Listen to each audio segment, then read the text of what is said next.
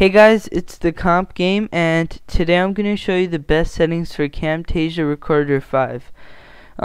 These settings will probably work for any version of Camtasia because I have the same settings for Camtasia Recorder 7.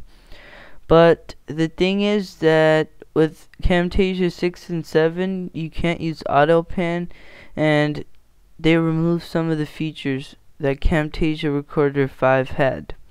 Anyways, click Tools, Options, Video, and set the frames per second to 30. Click on Video Compression. Now set the compressor to DivX codec. If you don't have it, click on the link in the video description and you can download it.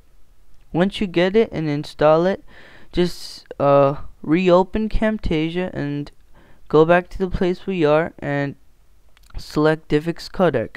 Now click Configure and just set the settings to what I have, except for encoding presets you want to set it to 0 if you have a slower computer, such as a computer with like 1 or 2 gigs of RAM and like a Celeron or Pentium processor. You want to set it to 10 if you have like a Core 2 Duo or a quad core and like 4 to 8 gigs of RAM.